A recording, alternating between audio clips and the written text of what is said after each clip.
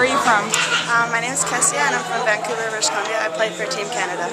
You could comment on the match today? It was just a great effort. We had a game plan and we followed it, and we're proud of what we have accomplished today. So, did you try to change how you shot your penalty corner shots? I mean, we just kind of reviewed what Mexico did, and we kind of just saw their weaknesses, and we just capitalized on that. And we saw the corners were kind of there, so we put it to the corners and we executed. So. And how do you feel having scored a lot of goals for Team Canada in this tournament? I mean, it's just an honor. It's just like, as long as we're winning, as long as we're putting them in the net, like, I'm happy. Anyone can do it. We're all here. We're all doing it. We're all happy.